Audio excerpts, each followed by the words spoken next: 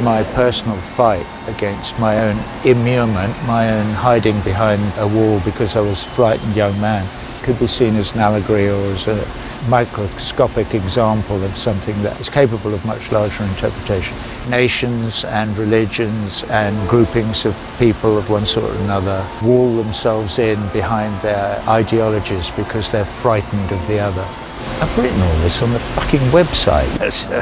Groups of people get frightened and they then build walls, and it then makes it harder and harder for them to establish lines of communication with the ones that they consider to be other, the foreigners, the evil ones, you know, the towelheads, the Muslims or the Christians or whoever it might be. In consequence, we flounder around in a situation that one would have hoped would have died out at the end of the 16th century with the Fourth Crusade. It's an expression of my belief that we are all capable of change, and we're all capable of change for the better, and that if we are fearful and in consequence of that fear we separate ourselves from others and point fingers at them and want to fight with them, we are all individually and as groups capable of moving away from that position into a position where we say,